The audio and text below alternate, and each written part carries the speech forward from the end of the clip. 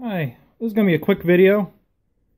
I put a video up earlier on my YouTube channel of timing this engine for high octane gasoline, and I was going to run that, but then I was looking more at the rules for the class that I run this in for the tractor pulls, and they do allow high octane race fuel, such as between 100 and 115 octane fuel. So I decided I was going to run AVGAS, aviation gasoline. So when I had adjusted the carburetor to run on aviation fuel, I noticed it was pinging. You could hear almost like a second exhaust note before the exhaust stroke. So it was a very eerie sound. When it would get up to 3/4 of the RPM without a load. Imagine under a load it would probably stop pinging, but it's hard to say. So I did some more research, and aircrafts are usually timed to 25 degrees before top dead center. So for those of you doing garden tractor pulls that are interested in timing for higher octane fuels, you might need to see what fuels prefer. As for AVGAS, which is a higher octane leaded fuel, has a longer shelf life. So this tractor, which is my B1, the Alice Chalmers B1 doesn't get run all that much. So I want to run the aviation fuel in this, since this is the backup for a backup, for if I need attachments. So since the aviation fuel has a longer shelf life, I'm going to leave that in this engine. It won't have the corrosion or the gelling issues. Another thing is it's leaded fuel, so it'll lubricate the valves better in this engine, because it was originally designed to run a leaded fuel, because this is late 1960s, still has the points and condenser style cast iron engine, and they had leaded fuel up until the mid 70s. So I backed it off to 25 degrees. How I had adjusted this is I knew I had my timing to about just over 30 degrees. So I found out where the magnet was lining up with the coil, and I put another bracket on here. This is going to stay on here now. So when I had I stack timed this bracket by going by where the magnet was at and recalibrated this. So when I reposition the coil where the magnet is just past this leg, I can see where my timing mark is at. I already checked it with the timing light. So I moved this coil over, I retarded the timing on this as far as it would go, which is right about 5 degrees. You might be able to get 7 degrees movements out of it, because I didn't have it all the way over when I had timed it before. I'm pretty sure. I could be wrong on that, but 5 degrees is quite a bit of movement for a magneto with points of condenser.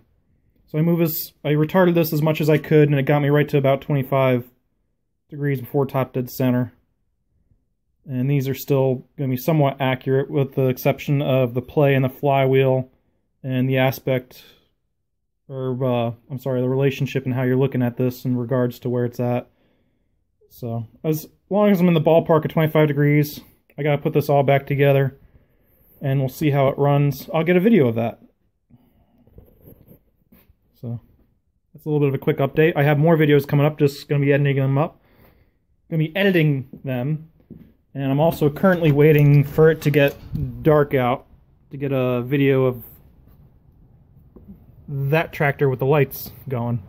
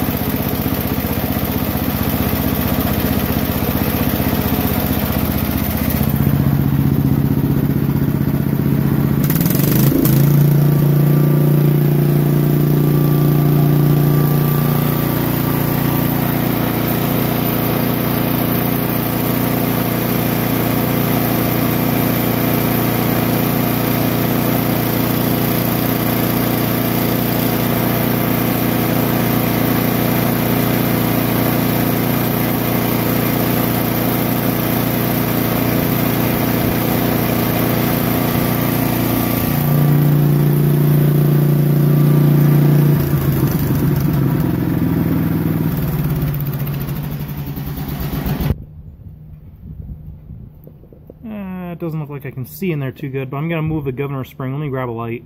I think that's a little bit better. So the spring on the left, I need to move over one hole. So let me do that because I can't see with the camera in the way, so hang on. Okay, I moved it over now. Now one thing I forgot to mention earlier, why I have to change the timing, is the octane rating is a fuel's resistance to auto ignition due to heat. Only problem with why I had to readjust the timing here is the fuel actually burns faster than gasoline, so the octane rating does not tell you how fast the fuel burns.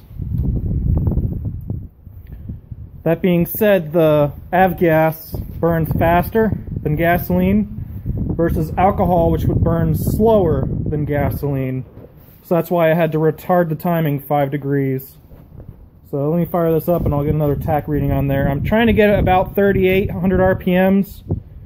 I don't want to go over 4,000 RPMs because that's the max for the class. This is going the max stock 16s classes. And the rules vary from pole to pole. So this is just going to be specifically for pulling or backup for my backup tractor, because that'll be my primary for snow removal, as well as my one Craftsman with the plow on it, which I don't have out over here, but I just put my plow on my other Craftsman. So I have my plow and this for snow removal, and if we get a blizzard, then I have 2 other tractors, my 2012 and the B1. So let me get this started back up. Matter of fact, I think I might put you guys on the tripod to watch how I have to start this thing up, because the valve lash gap is bigger on the intake than what it should be to bypass the Atkinson cycle. So there's no decompression on this engine. So to start it, because unless it's really warmed up, the starter generator doesn't usually crank it over too easily. But to start, I usually have to wind this thing backwards and wrap it with a rope. It might just start up with the starter generator since it's warmed up.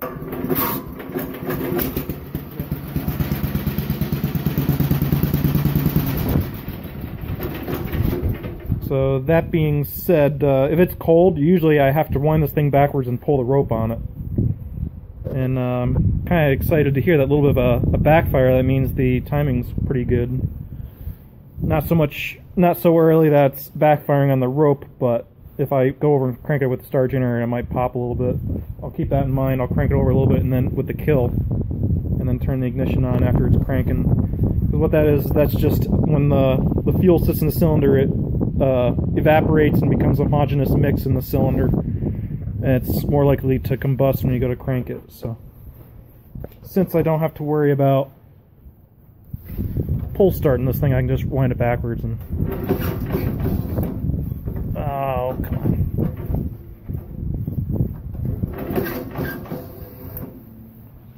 Son of a gun. It must have cooled down.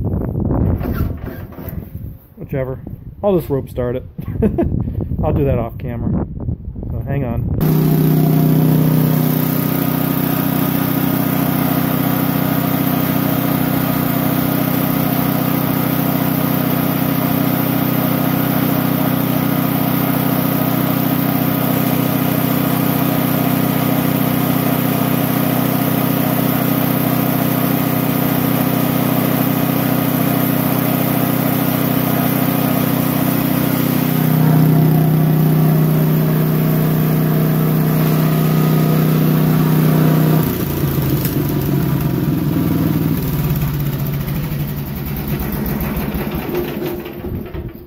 Sounds pretty good to me. Now, the original RPM of this engine was 3,400 RPM, so I'm going 400 RPMs higher than it was originally intended. But I'm very careful to make sure it's not running lean, it's not going to backfire, it's always going to be under a decent load if it's going to get revved up normally. No load or high load. So, got my 25 degrees, well 25 or 26 degrees before top dead center on the ignition, which the coil moves about 5 degrees on the engine. I'm running aviation fuel. I don't know what the compression ratio is of this. Being it is a flathead, I doubt it's very high. you're running higher compression ratios, it shouldn't change your timing, but not allowed to port and polish, I don't believe. And even if I was, this engine gets used around the house. It's not only going to be used for pulling. I also run a vacuum unit on the back if I ever when I'm at shows for show. So this has to be multi-purpose. Not going to build it just for pulls. Matter of fact, this pipe actually has baffling in it. That's why there's hard to see. Let me see if I come over to the other side. Okay, here you can see it. The holes that come out of the pipe inside are down here, and that's why there's more rust on the bottom half, and this is clean. There's actually a baffle in here that comes up to about here. There's a pipe with a plug in it, and the holes are in the bottom of the pipe, and then it comes out to the outside, and the nut also is a baffle. So it's just enough of an exhaust pipe to keep it from backfiring when I throttle it down. And there's probably 20-some holes drilled in the black pipe, of 5/16 holes. So plenty of airflow. It's not the quietest muffler, but it's better than a stack. And the problem with having a straight pipe on this thing is it just blows up in your face. It drives me crazy. So there's some more tips for ignition timing for you. Hopefully you liked the video. If you did, give me a thumbs up, and have a good day. Bye.